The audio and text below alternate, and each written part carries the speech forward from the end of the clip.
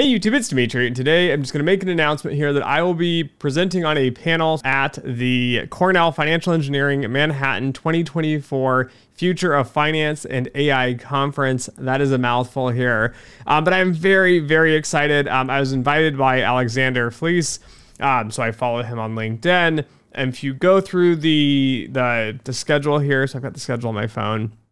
There are a lot of really great names in the industry, leading experts, leading the charge in AI and ML from a finance perspective here. Just some of the big companies that will be there to throw that out there is going to be NVIDIA, BlackRock, Snowflake will all be represented and presenting there. Of course, Fidelity. So I am very excited. I think I'm most excited to see Igor Halperin speak. So for many of you that know, I heard about his work. I've kind of been following him on LinkedIn. I look at his posts. I look at his content, and I'm like, who the hell is doing reinforcement learning for finance? This makes completely no sense. This is just garbage. And then I'm following him, and I'm like, this is really smart. There's a really good application for this. And there's inverse reinforcement learning. And I'm like, I've got to get the book. So of course I've bought the book, and I've been reading through the book. And of course I've had other books, as you guys know, I've been working through. But I mean, you can see I do my standard read and highlight, and then I take forever to read the book because I'm diving into the details here. But he is going to be on a panel discussion titled, "Where Does Machine Learning Go From Here?" This is probably the I don't know. This is the most exciting presentation of the day for me. They're all really good ones. But this one is going to be with individuals from, like I said, NVIDIA, the chief scientist at IBM Research, again, Igor Halperin from Fidelity. And then we're going to have Verishian Fund Management, head of data strategy and sourcing as well. So that one's going to be, I think, quite interesting. I will be on a panel at 4 o'clock of the future of interpreting data. I don't know what the questions are going to be, at least not now. I don't know what it's going to look like. So, wish me luck on this. But I have some interesting ideas around this, as we have been doing some pretty unique and interesting things at Agora Data. So I've kind of hinted at them throughout the podcast. I am pretty frustrated at this point, though. I have research stacking in my head, and I can't get it out of my head onto paper fast enough because I have so many projects going. But bear with me. I might share a little bit of insight around how we look at data differently, how we interpret data. And when I mean interpret data, I don't just mean simple analytics. I mean taking large sets of data, high dimensional complexity, and unpacking these into modeling frameworks that actually work. We're working on, so I have a unified model framework for credit risk. It does everything under the sun. It does 10x what I've ever seen at any other bank or firm. When I was at other banks, we built, a model for this, and a model for this, and a model for something else. And at the end of the day, it didn't unify. We have one set of equations. So it's a set of equations, not just one. Sets of equations that take variables and models and put them into a framework, and the entire thing works cohesively together. Again, I will not be presenting any specific ideas off of that, but being able to view data and interpret data from these different perspectives, I'm hoping to share a little bit more kind of about how I look at data, how I interpret data, how we use machine learning and AI, for example. We are using machine learning a lot. I use it for very different things than probably most people. Variable selection is one of them, and we team these up with statistics. And then, of course, being me, I take machine learning and I view it just as stats and math. And so I have to apply it theoretically, and I have to understand what's going on. And there has to be some sort of meaningful solution coming out of this, because you don't just fit stuff to fit stuff. So anyways, I'm excited to be on that. The other two things I'm quite excited about as well from this is going to be the debates. So after lunch, there is one keynote debate, which is the future of data science and machine learning from Claudia Perlich. Apologies if I butcher any of the names on here, from Two Sigma, versus Lisa Hong, for head of AI investment management and planning at Fidelity.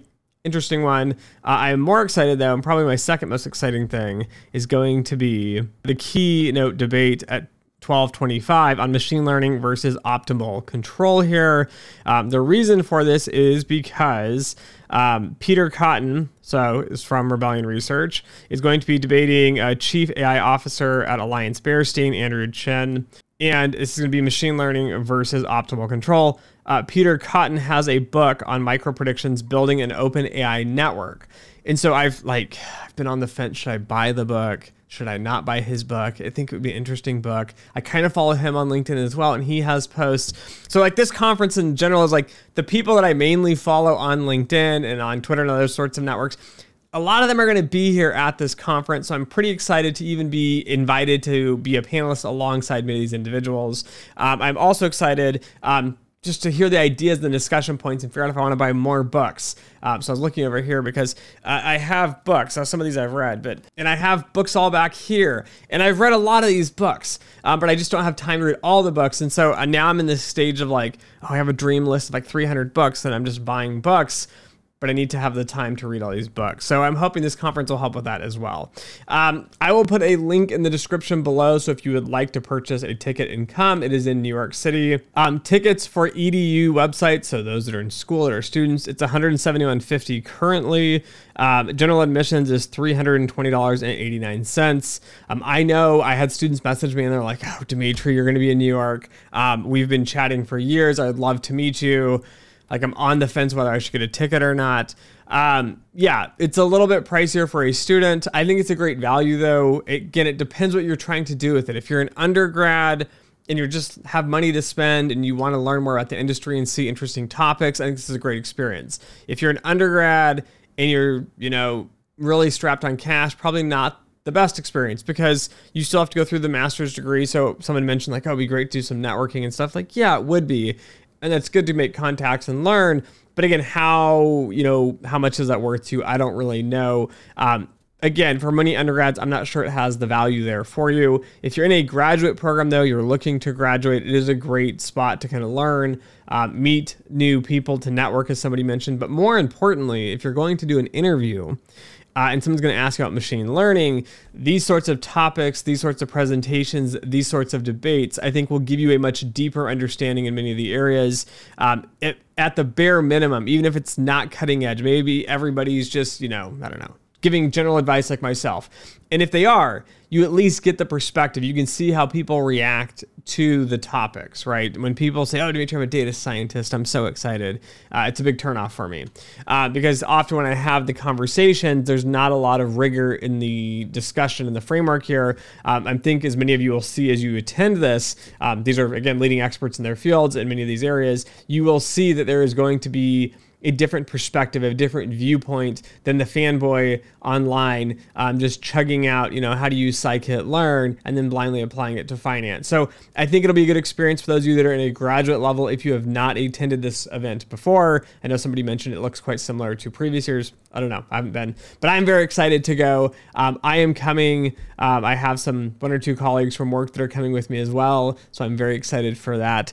This will be September 13th. It is like an all-day event. I believe it's like from like 8 to 5 or 5:30 or something. So anyways, link in the description below. I'm very honored, very thankful to be able to even to attend this event and to be able to be a panelist along many other people as well. So anyways, thanks for listening. Thanks for watching. And as always, until next time.